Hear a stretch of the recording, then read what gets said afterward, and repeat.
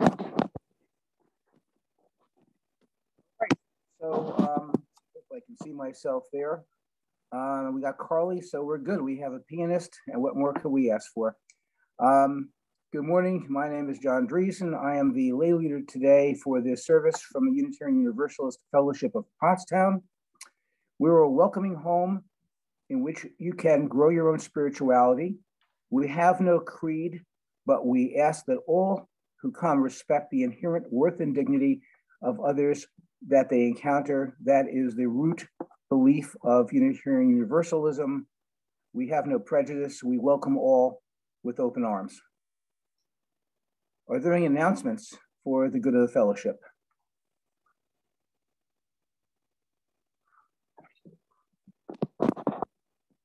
Speak now or forever hold your peace. Well, I could say that thank you for everyone who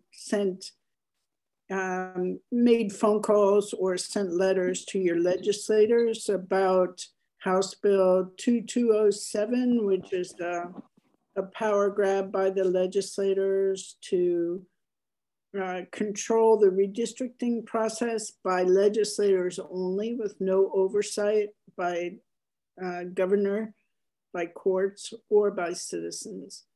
So this is not over. It has just been put on hold until about the 24th of January when the House gets back in session. The Senate goes back in session, I thought someone said the 19th. So they will be doing probably House Bill 38, which is legislators again taking into their own hands the right to make judicial districts for statewide judicial elections, which is also a very bad idea. So we have to oppose these things, and I urge you all to pay attention now, read the paper every day, and make sure you understand that the power of our democracy is being infringed upon in Pennsylvania, and we have to stop it any way we can. Thank you. Hey, thank you for that comment. And of course, as we've said before, this is the tip of an iceberg, which is afflicting the entire country, where local government is going to take control of the electoral process, which will affect all elections at all levels. Emily, if you could light something, whether it's a chalice, a candle, or a lighter.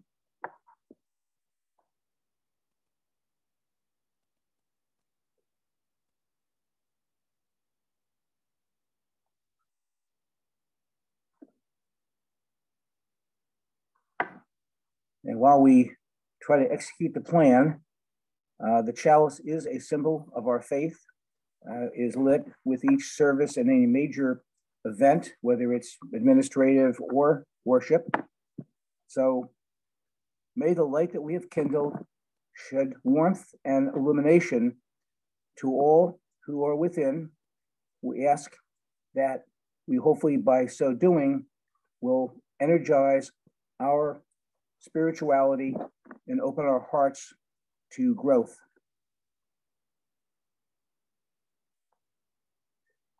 And as to steal a line from Alan Pillay, this is where we now enter the more formal part of our service. So we ask people to keep things that are noisy quiet, to hopefully quiet, as we would say, the monkey brain that we live with in our busy, often disruptive society where our minds are going in 20 directions. We ask, if possible, for the next half hour to 45 minutes, so we can keep our minds clear and focus on the events of the moment. So I'm going to begin with what I call a cautionary story. This is something I heard a long time ago. It is totally fictional, but it, I think, speaks to the topic of the day, that what we do to our genes and today may affect society in the distant future. So there's a mythical story of a time in history when mankind has developed a technique whereby people can be sent back to the past. And actually, in the story, it is to hunt a dinosaur, the feeling being that if you take one shot and something happens to the dinosaur, you probably will not have affected the long view of history, the long arc of history. But the one caveat is that you are on a pathway which is suspended for you electronically or by some unknown technology, so you cannot ever come in contact with anything that's living in that generation of time for fear of causing a major change in the timeline and the future. And so it went that many folks had gone back in time and had done their thing and come back and told stories of what they encountered, and they returned to a time and a place in their history where things had not changed. But as things happen and things go wrong, such a person was on such a trip, and in the course of walking along the pathway was not careful and briefly stepped off and then stepped back on, looked around and thought nothing had happened. And upon return to his present, found that many things had changed. I don't recall if they were defined, but it was a very different present than he had left. And he was wondering what happened. And when he took off his shoe, he had stepped on an insect or something of that nature in the course of it. It was stuck to his shoe as evidence when he returned as having taken the life of a little tiny creature, and it made all the difference in the world. That little tiny change of whatever it was somehow, was fated to affect or be part of the future genetically of human history. And so as we talk through the rest of our service about different things concerning cloning and genetic modifications, abortion not quite so pertinent to this discussion, although perhaps we should keep that in mind as we go forward. So Reverend Cheryl, if you have something you wish to pass along to the children, we, I think, may have some hopefully listening in, and we're all ears. Good morning. It's good to be here with you this morning. At some point, the children will get a craft courtesy of Oriental Trading, which is stars that you can scratch off and make snowflakes out of. So you'll be receiving those at some point. But if that's not available today, you can do what we always did as kids, which was to take a square of white paper, fold it in four, and then cut it out to make a snowflake of your own. Now, I happen to be one of those people who loves winter. And one of the reasons I do is because of all the different kinds of snowflakes out there, that if you would be able to look at a snowflake close up, you could see that they actually have shapes like the ones that are on the screen. And they all kind of branch out from the center. And I don't know if you could make a snowflake that looks like that. You could certainly try, but it always reminds me of how different people are, how different we are. And that even though we're all different, we're all very beautiful in our own unique and special way. So today, if you have a chance to make a snowflake or cut out a snowflake, or even tonight, there may be some honest to goodness real snowflakes in various quantities. When you see them, take some time to think about how you're different and you're special, and maybe you can talk about that with your family.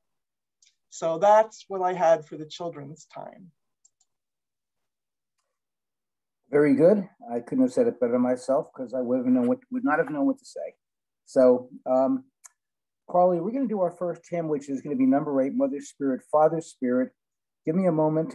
Emily's going to try to put on the screen the lyrics. This is one of my most favorite hymns from our prayer book, our hymnal, because of the sacrifice that this minister made when he was in a concentration camp, having, if you want to call it, paid the ultimate price for his beliefs, as so many did during World War II. I'm just going to read the first paragraph, which is now on your screen. I think it's haunting. Mother Spirit, Father Spirit, where are you? In the sky song in the forest, sounds your cry. What to give you, what to call you, What am I? One can imagine a man, this may have been written before his time in Auschwitz, but you can imagine that going through his heart and soul as he is in a situation where death is impending.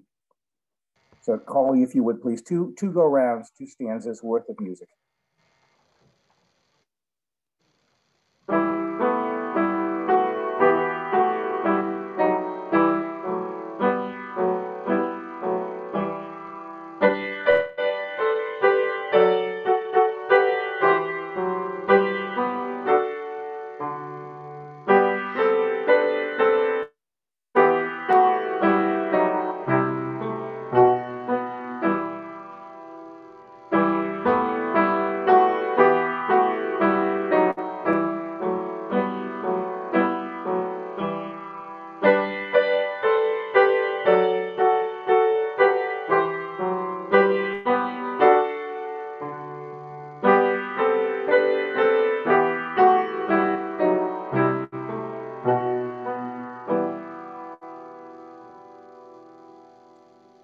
Thank you. Music is a balm for the soul. So I have 2 readings which will address 2 of the issues that Reverend Cheryl will discuss in his sermon going down the line here. The first will be with regard to something off of Wikipedia, which is always a great source for a quick commentary. And this is entitled Ethics of Cloning. In bioethics, the ethics of cloning refers to a variety of ethical positions regarding the practice and possibilities of cloning, especially human cloning. While many of these views are religious in origin, some of the questions raised by cloning are faced with by secular perspectives as well. Perspectives on human cloning are theoretical, as human therapeutic and reproductive cloning are not commonly used. Animals are currently cloned in laboratories and livestock production. Advocates support the development of therapeutic cloning in order to generate tissues and whole organs to treat patients who otherwise cannot obtain transplants to avoid the need for immunosuppressive drugs and stave off the effects of aging. Advocates for reproductive cloning believe that parents who cannot otherwise procreate should have access to this technology. Opponents of cloning have concerns that technology is not yet developed enough to be safe and that it would be prone to abuse, either in the form of clones raised as slaves, one can think of Brave New World, or leading to the generation of humans from whom organs and tissues would be harvested.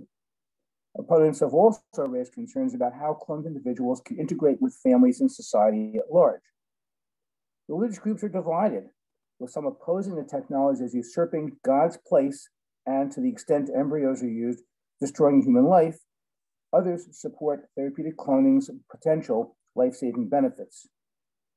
Cloning of animals is opposed by animal groups due to the number of cloned animals that suffer from malformations before they die. And while the meat of cloned animals has been approved by the US FDA, its use is opposed by some other groups concerned about food safety. I would point out, by the way, my daughter lives in England, and I believe that the EU is very much opposed to this process. All right, well, having made that somewhat grim commentary, it is now time for sharing of joys and concerns, so that by sharing your joy, that joy may be spread to all of us who need more joy, and the pain can be shared, as all of us have some capability to hear that pain and to absorb it and lessen your burden. So anyone who has a joy or concern to be shared with all of us, please feel free to unmute yourself and offer your thoughts.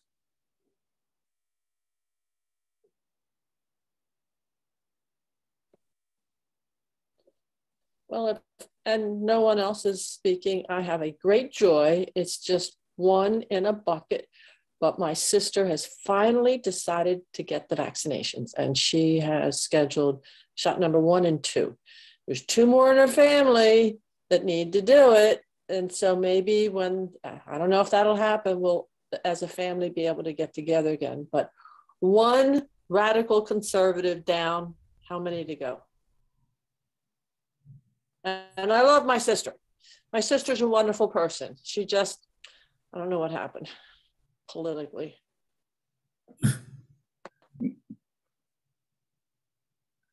Reverend This Dave. is trivial in the great scheme of things, but last night the microwave stopped working. I forget what's wrong with it. Okay, and I have one concern. It was in the paper this morning. We thought the Cold War had kind of dissolved itself, but here we are again with many hundreds of thousands of Russian troops massed on the border of Ukraine as a threat, which sounds bizarre because Russia would choose to invade a country and take it over while claiming their concern is the threat, which is only theoretical, of NATO at its borders. I keep on wondering about the sanity of the world when these things happened. I'm only hopeful that somehow diplomacy will take us off the brink and it will not be the shedding of blood and lives in Ukraine.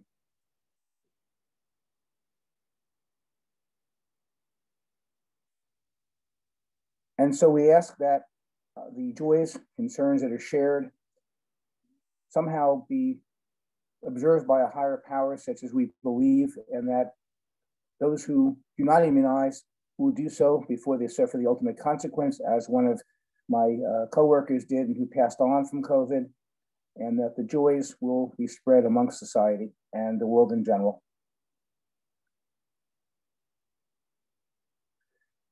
And now I have my second reading. This is with regard to genetic engineering. Genetic engineering, also called genetic modification or genetic manipulation, is the direct manipulation of an organism's genes using biotechnology. It is a set of technologies used to change the genetic makeup of cells, including the transfer of genes within and across species boundaries to produce improved or novel organisms. New DNA obtained by either isolating and copying genetic material of interest using recombinant DNA methods or by artificially synthesizing the DNA. A construct is usually created and is used to insert this DNA into the host organism. The first recombinant DNA molecule was made by Paul Berg in 1972, combining DNA from the monkey virus SV40 with the lambda virus. As well as inserting genes, the process can be used to remove or knock out genes. The new DNA can be inserted randomly or targeted to a specific part of the genome. And I'll make an editorial comment. As you know, using the so-called CRISPR technique, a Chinese scientist was roundly denounced by the world, having played with the genetics of twins, if I recall, in China, trying to put in a gene that would make them impervious to the HIV infection. So we've already had an event whereby these individuals will go down through genetic history with that gene and hopefully will not perturb the timeline. A natural selection works slowly and painfully slow sometimes, but it is a natural technique.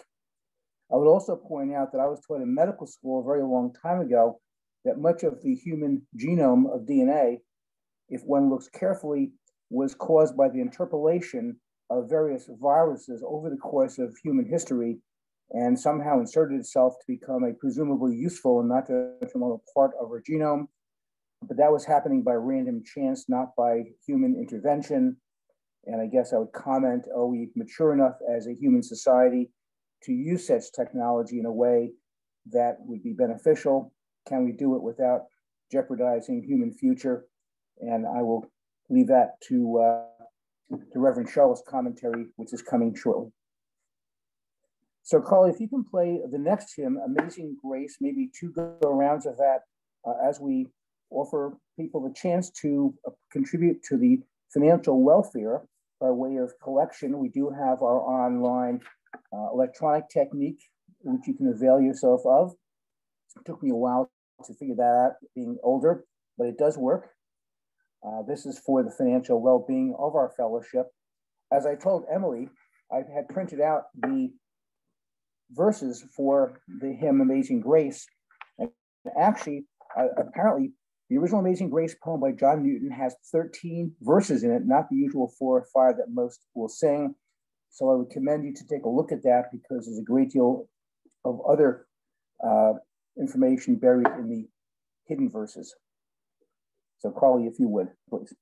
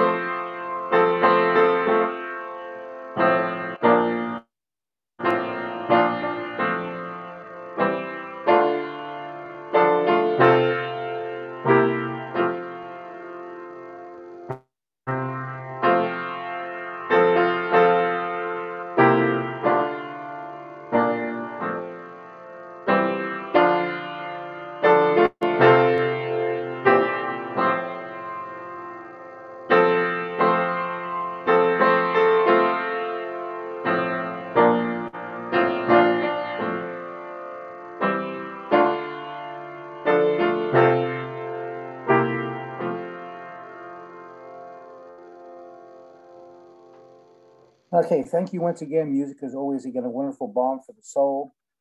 So I'm going to introduce our guest minister. You did read something about her past in the blurb in the Sojourner and the information for the service itself. And I would add that we're going to leave time after her sermon intentionally, because I would hope that we'd have people who would like to comment and offer feedback about what I've read and about what Cheryl will tell us. But just an aside, so many years ago, I had a patient in my practice who unfortunately had developed advanced colon cancer. This was before the days when we knew what we were looking for. We weren't doing screening colonoscopies. And so unfortunately, most of my discoveries of colon cancer ended in tragic death because they were a bit late and metastases had occurred. And there was such a lady, and I can still see her face and her husband's face, but for anonymity, I don't remember who she is, and we'll leave it at that way.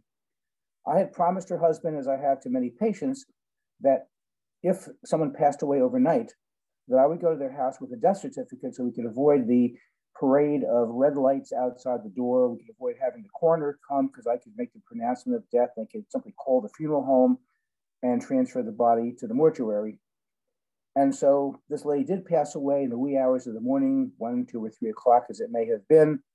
And so I came to the house, death certificate in hand, to do my duty.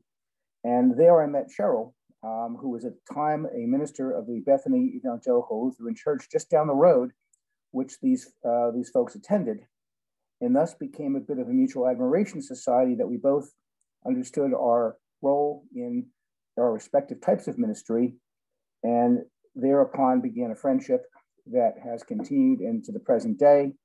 And with that, I would ask Reverend Cheryl to offer her sermon. Thank you. Just for fun, I looked that up in my book. That was in 1987. Oh. So I have it. So at any rate, good morning. I had hoped to have the chance to meet with you all this morning, but given where we are in the world right now, this is the way it is.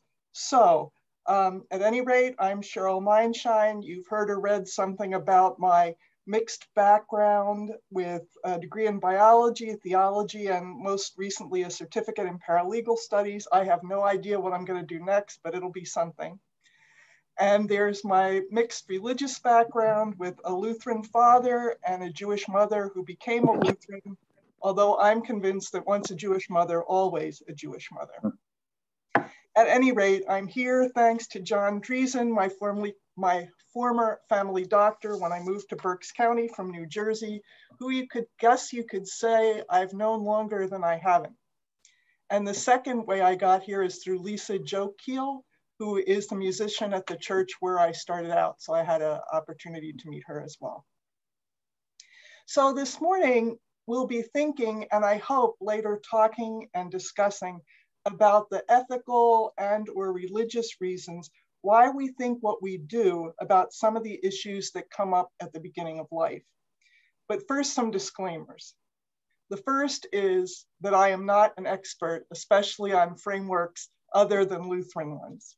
I know a little bit about a lot of things, which means I have a great time on Jeopardy, but I'm certainly not an expert. And probably what I know least about are secular, humanistic, or non-theistic ethical background. So I'm hoping that as we get into discussion, for those of you who use that as a framework for your decision-making, that you can help me understand where you come from. The second disclaimer is that the perspectives of the various religious groups that I'll be mentioning are not monolithic. Lutherans, the group I know best, usually put out social statements, they call them, on various ethical or political issues. And these statements are voted at on a national conference, but they are never universally agreed upon, never unanimous. So that's just Lutheran. So I'm assuming that other gatherings function the same way.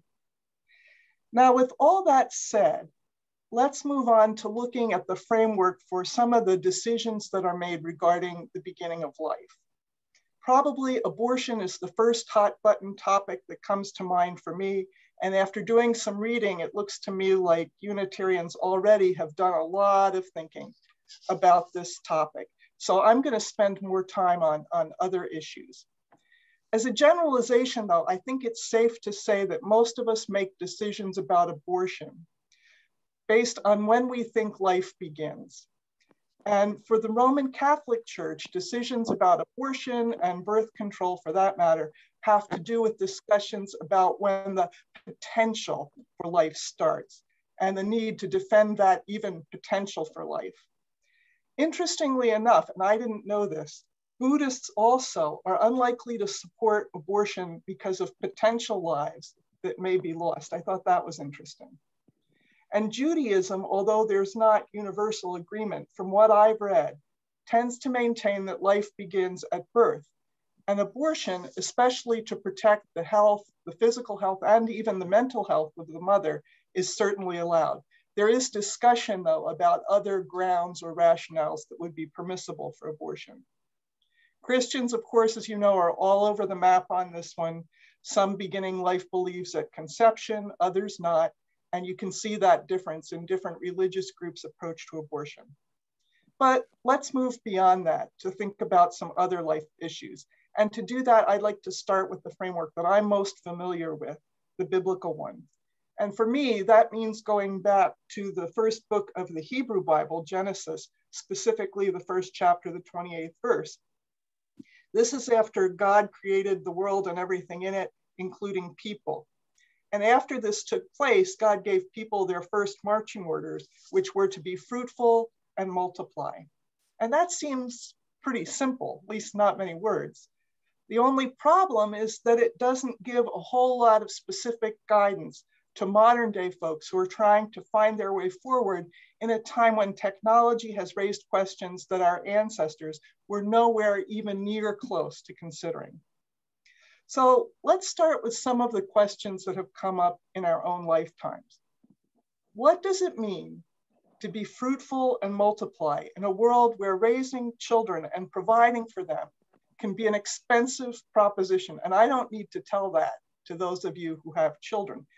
I checked the other day, and the most recent estimate for raising a child in the United States from birth through age 17 is $233,610. And that doesn't include any kind of higher education. So in that case, does being fruitful and multiply mean that we shouldn't have any limit to the number of children we have? What does that mean when making decisions about birth control, an area where different folks have come down in different places? What is our responsibility in providing for our children? Be fruitful and multiply. Does that mean we should be doing anything and everything we can in order to have children? Does that mean that surrogate mothers, artificial insemination, or frozen embryos are all okay? Is there ever a time when a couple can decide not to have children, given the risk of a genetic disorder or personal preference for that matter? Should genetic testing be mandatory for all those who want to be parents? And as we get closer and closer to a time when we could conceivably modify our genes and our offspring, what should our guidelines be? And Jon started to speak to some of that. Of course, given a choice and given the ability, we would want to remove horrible, crippling diseases. But what about choosing traits where you could almost design your child to be a great basketball player or another Einstein? And who gets to decide what the choices should be or what's allowed? Should genetic revisions be made that affect just an individual, the individual whose genes are being manipulated? Or should those changes be made that affect later generations as well? And that's some of the discussion that went on with the CRISPR technology that Jon referenced earlier, that the scientists tended to be more optimistic, isn't exactly the word I want, but wanted to be more in favor of genes that would help a particular individual rather than modifying genes that would cause changes down through later generations. And these are only some of the questions floating around. And my guess is that as time goes on, there are going to be more questions, not less. And they'll be even more complicated. It's almost enough to give you a headache. It's enough to make you wish that life was simpler. Well, it's not my intention this morning to give you a headache. My hope is that this morning we'll have a time to be thinking about a possible framework to help us as we work through these concerns and ones that we haven't even thought of yet. And I suspect that on many of these issues, you may have a gut reaction as to what's acceptable and what isn't.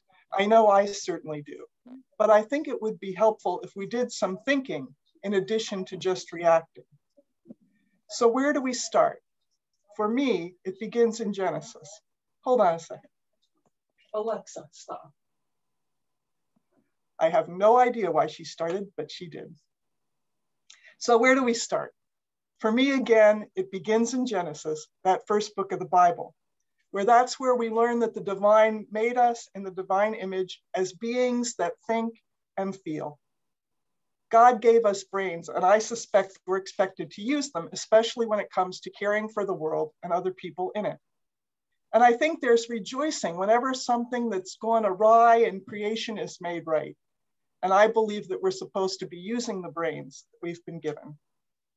Throughout the Bible, the scripture that I read, there are lots of stories about people being healed, and healed in order that that person may be restored to community and to family.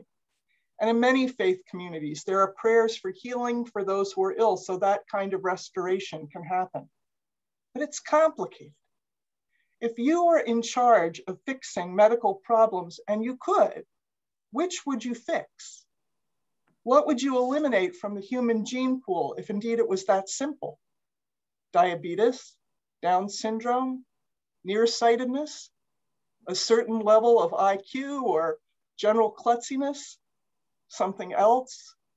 I guess the bottom line question is, as I asked earlier, who gets to define what humanity should be like and what would be a desirable outcome? If you could somehow question the divine about the desirable traits for humanity, what qualities do you think would be selected and which would be eliminated? And I'm not convinced that our list would be the same as a divine one. Just about every time I hear discussions about technology and reproduction and what we can do and what we shouldn't, the question is often raised, as Jon raised in End of Life Issues, that we are playing God. And that playing God is what we do whenever we don't let nature take its course. In some ways, I think that's a valid issue to raise. We are not the creator, at least not in the same sense that God is. We can't make something out of nothing. And I believe we need to maintain some humility, especially as we're confronted with some of the amazing things that we're able to do in human health and welfare that weren't even dreamed about 50 years ago. But also, I guess you could say that we play God all the time. When we give our children or ourselves take antibiotics or vaccines, when we get vitamins or tetanus shots, if we ignored all the scientific advances that have been made in our lifetimes, we and our children would not be nearly as healthy as we are now. The question, and a very important question then, is where do we draw the line?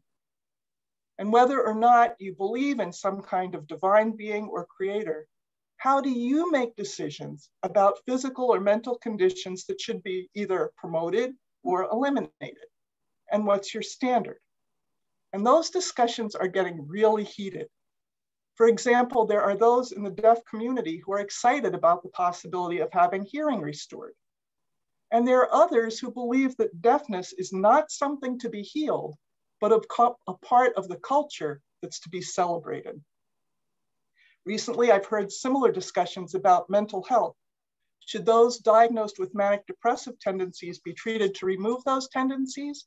Or are they an important creative part of individuals that should be celebrated? And now there are all the questions about mandates for COVID vaccines and the religious basis for exceptions. How do you decide? And as I look at what I've written, I see once again that I've raised many more questions than given answers or frameworks for decision-making for that matter.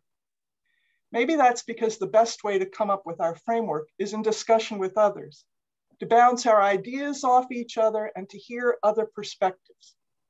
Whatever sacred texts we consult, assuming they have not been written recently, are open to interpretation and application to new challenges. whatever philosophical approaches we follow, also need to be applied to new situations and those which are yet to come. As technology evolves, it will be important for us to think and reason together in questions that will affect us all, regardless of the ethical framework we follow.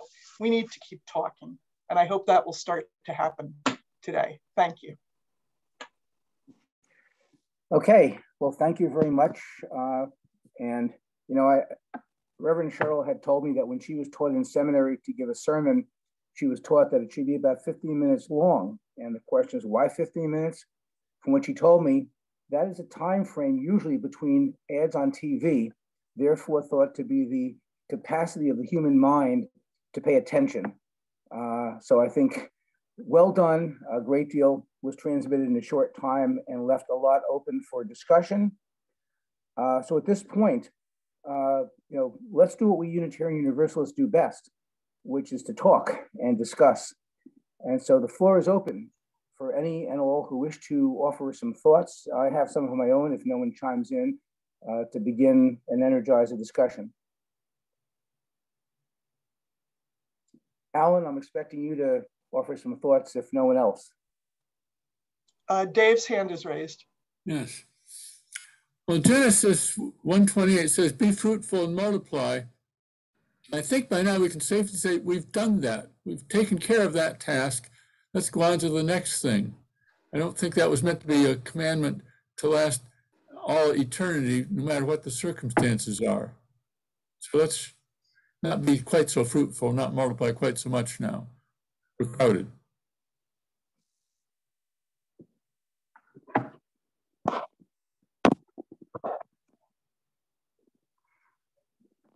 Yeah, Dave, I was struck by that. Of course, I know that's in Genesis, but I think that perspective is we've multiplied enough. Maybe the correct way to think about it is maybe just repeating what Dave said, multiply enough. I think overpopulation is a really, really, really at the core of a lot of problems. Yes. And, you know, and I think one other thing about that is that I'm a human being, so I favor human beings, but I don't think that we should ignore other species, plants and animals and plants. And I think that human beings are crowding out all other forms of life in a way that I find aesthetically displeasing. So I'll stop there on that component.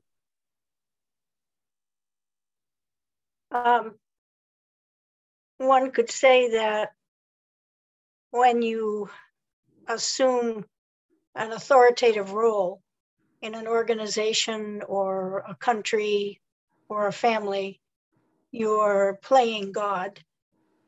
And also when you decide what will be written down as in the Bible, you're playing God, because your definition, your human definition of what should be is sort of making that statement, what you think is okay to do, and certainly evolves.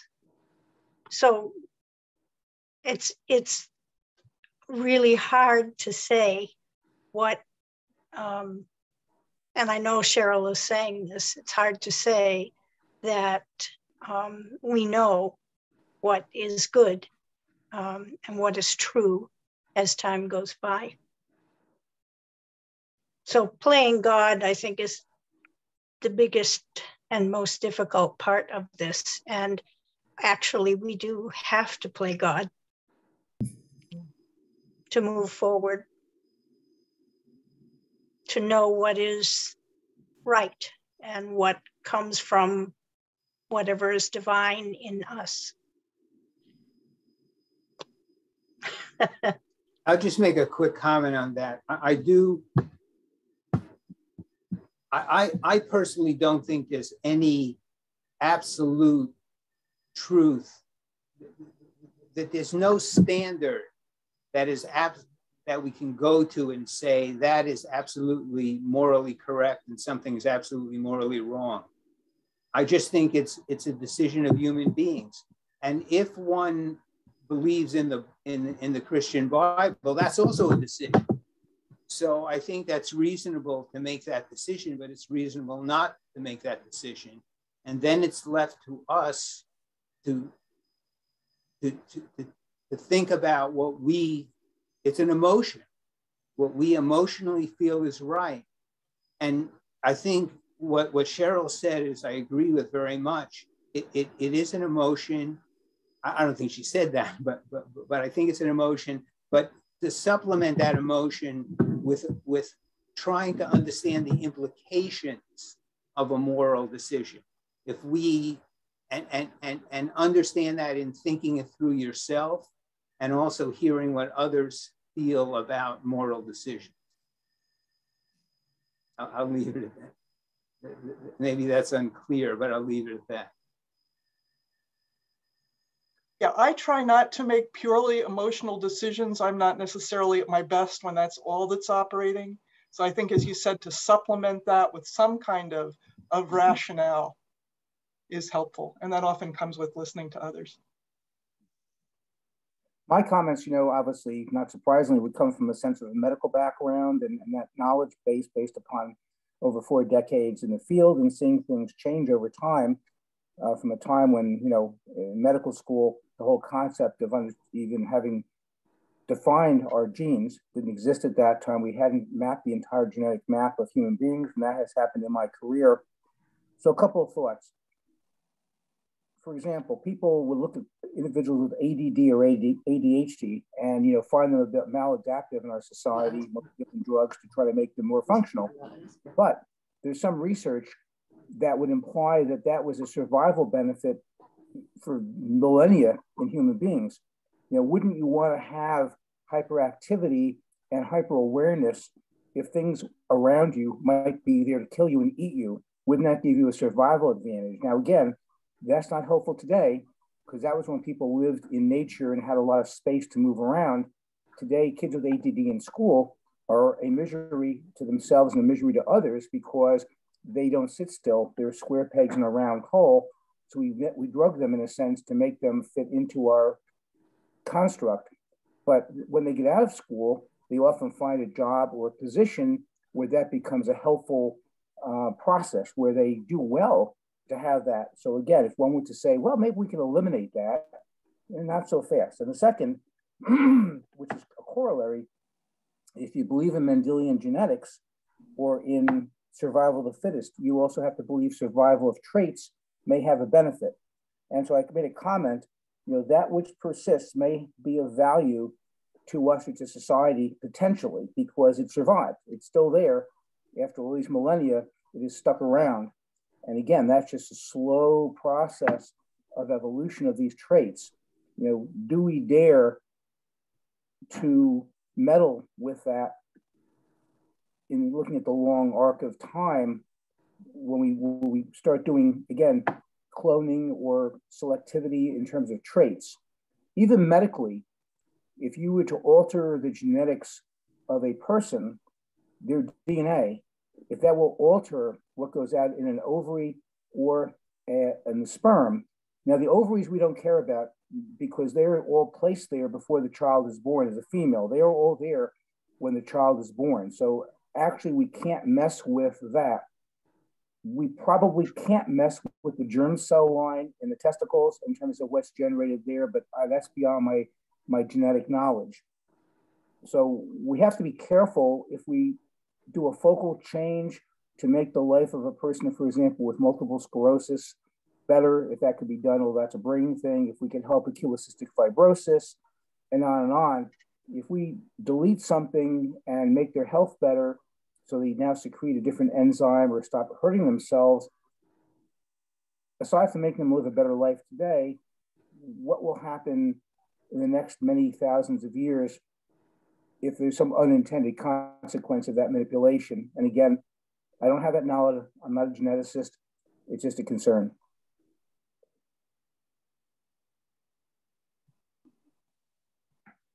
I once read a sci-fi book that was set in a future where you could have your genes, the genes of your children, skewed to be the best possible genes for whatever that particular future was. And it tended to be tall, symmetrical people that were highly intelligent, like that it's skewed towards that. And the thing that was and people who were very good at computers, because computer programming was what this particular sci-fi environment needed. What I thought was very interesting was that they imagined that this would not have been available to everyone. It would only be available to the rich. And so what would that kind of, I thought that was an interesting look at what would that kind of societal divide do. And it actually, in this particular book, it divided society even further, because there were these people who had everything plus perfect genetics, and then there was the underclass that didn't have anything at all.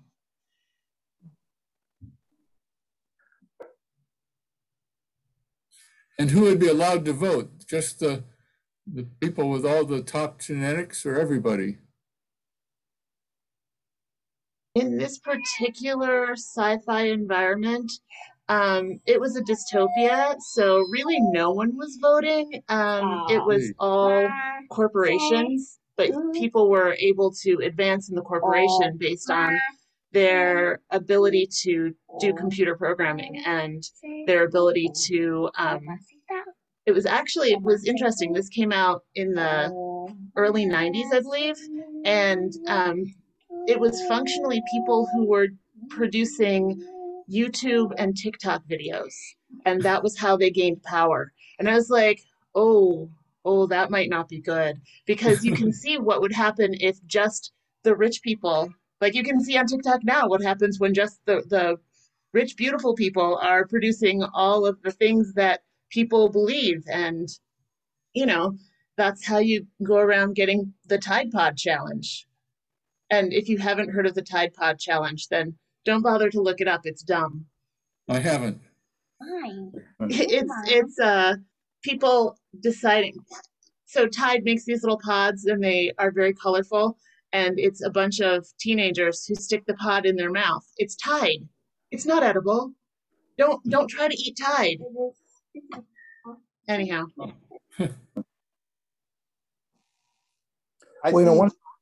Sorry, go ahead, Alan. I think maybe I'm going to say the obvious and what's already said. Messing with the germline is dangerous because it extends way into the future. But I do believe that I think we could make decisions that would satisfy me emotionally about that certain diseases are bad for human beings. And if we could genetically,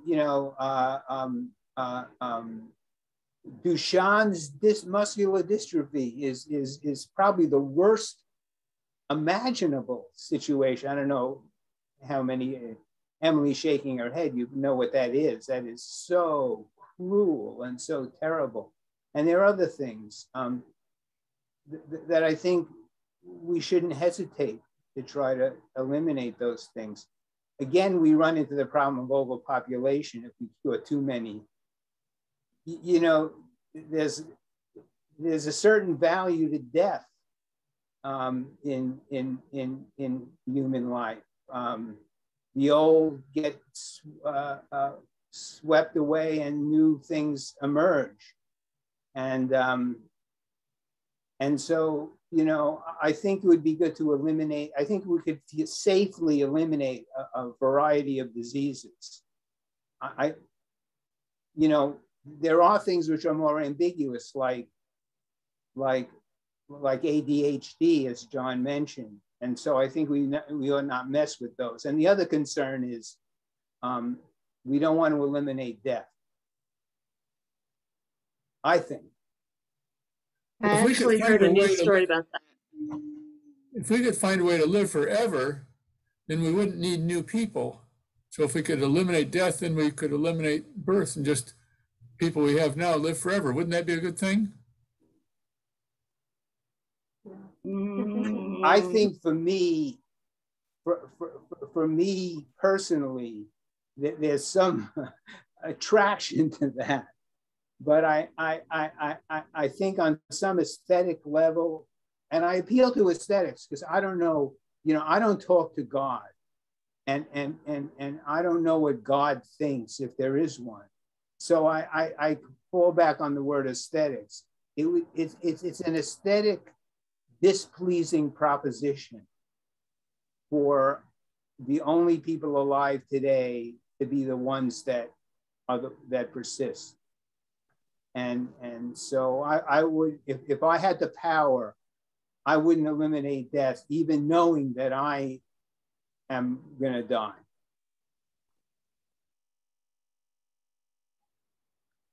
One of my concerns has always been, and I may have brought this up, in other contexts, maybe other services I've done, but the human mind is egotistical and self-centered. And yes, there are people who have pure motives, people in research who are developing technologies to meddle with genetics who probably have pure motives, at least theoretically. But that will not be true of what happens with the discovery, as we are well aware, as time passes. And so I've often made the point that I don't think humanity is mature enough to grasp these technologies and to make good, decisions that benefit all, because I just don't think we have that capacity. We see it, we see it in politics, we see it routinely. What about, again, this is Reverend Dave's bailiwick, but what about voting rights? In a sense, that's a value judgment that's being made by conservatives, that certain people are not of sufficient value or wisdom to vote, aside from the fact that it won't benefit them on their side. But if something as, I wouldn't say trivial, but if something as mundane as that troubles us today, I can't wrap my head around what would happen if we get to the bigger issues of cloning, genetic manipulations, and so forth, which have, in a sense, higher stakes that could live on for millennia beyond the present time. And John, maybe to build on that point a minute, I'm sitting here wondering, if the story or the history of humanity is that, often, progress is not linear. We oftentimes maybe have learned things by taking things too far, learning from that and then pulling back. And I wonder where we are in that cycle with this topic too.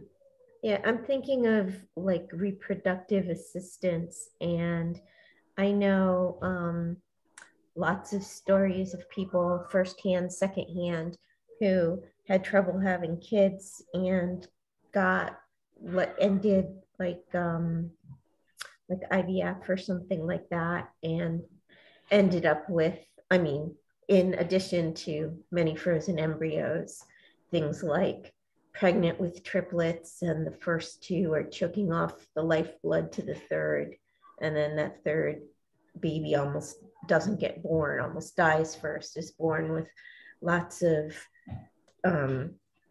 impairments. Or even if we're talking about one embryo being planted, that baby has a lot of genetic, I guess people would say, imperfections, and needs lots of medical care. And it makes you think a little bit about natural selection and playing God and what the ramifications of that are.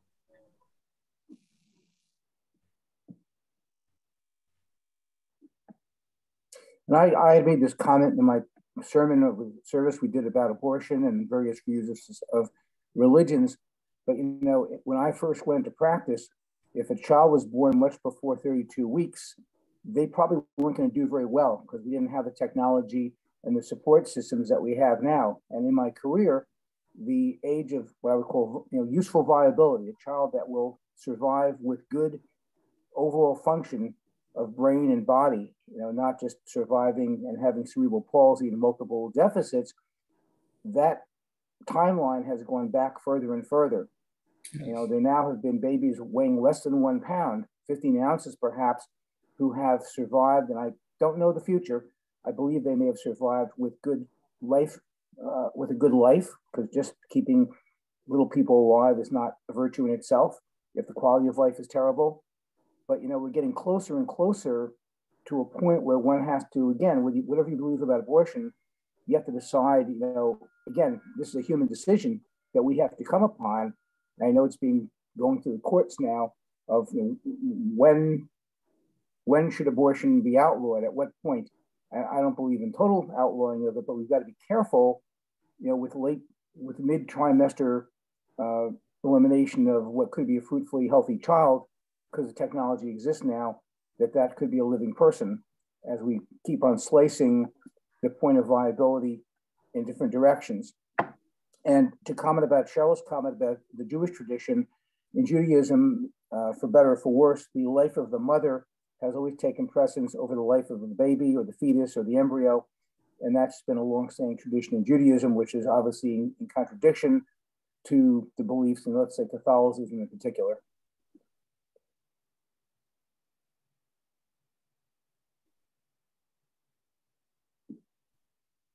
I want to just say that Unitarians,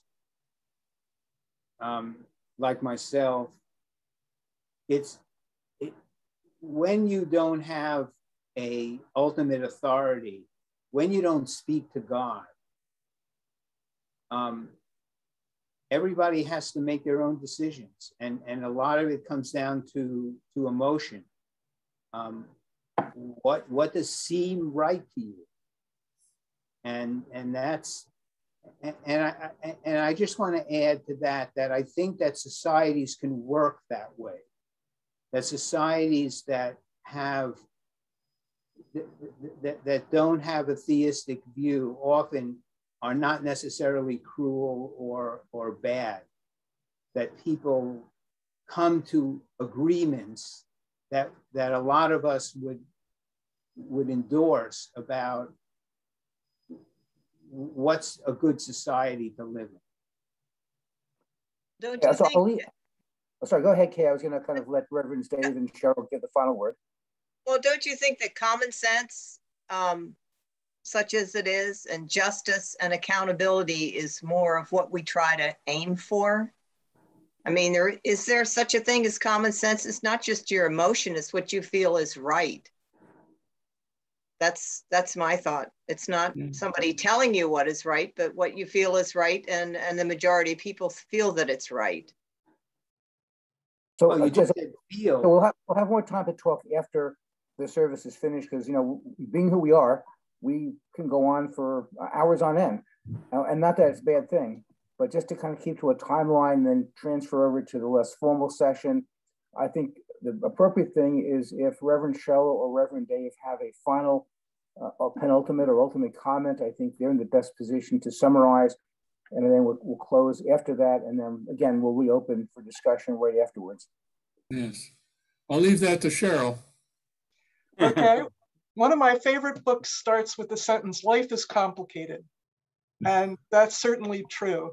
And I guess I would just like to push back or find out more a little bit about a humanistic framework for decision making, because I think there is a basis on which our common sense operates, or some. Maybe the better question is, what's the value? Is the value a lower population? Is the value individuality above other things? I'm convinced there's something rational, well, some days more rational than others, but there's some kind of thought process that goes into making decisions beyond just emotion. And I'd be curious someday to find out more about that. Okay, so again, we're simply closing the service, not closing discussion, far be it. I'm not sure if we lit a chalice, if there's a flame floating around someplace that can be extinguished, so be it. And whether we can see it on the screen or not, my comment is that even as the light of the chalice is snuffed out, may its light remain in our hearts and minds for the week upcoming. And my final words or my benediction, such as it came from my brain, is, may the great power that energizes your spirituality grant you peace as you navigate our increasingly complex world of changing ethics. And I will close with Namaste, Shalom, May it be so. And we will now transition to the famous tradition and Universalist and Unitarian traditions of the coffee hour.